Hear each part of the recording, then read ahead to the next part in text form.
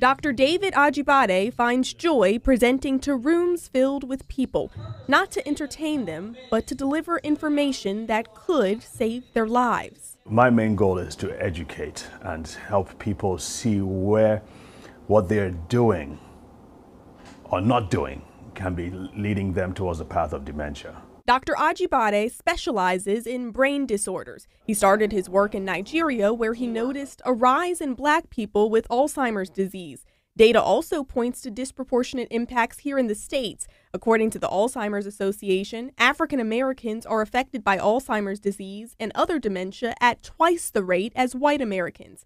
That statistic caught Dr. Ajibade's attention. I felt it was important for us to understand and see why this is so that we could help people in impoverished communities or people who are mostly likely affected by it, especially African Americans. It's tearing families apart, it's crippling communities. So Dr. Ajibade made it his mission to educate African Americans in senior centers and community forums all over Maryland. He helps break down the main risk factors that cause Alzheimer's to impact African Americans at a higher rate. One, vascular issues. We African Americans have it worse.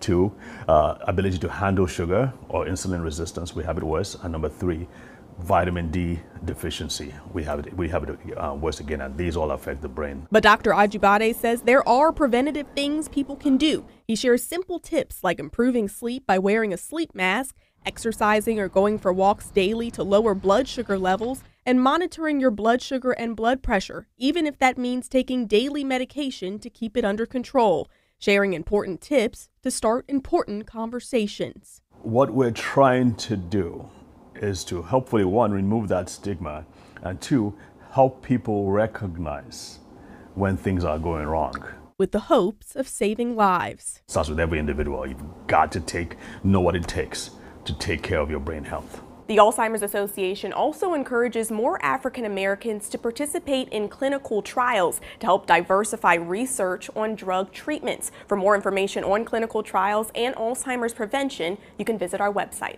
In Towson, I'm Brianna Ross, WBAL-TV 11 News.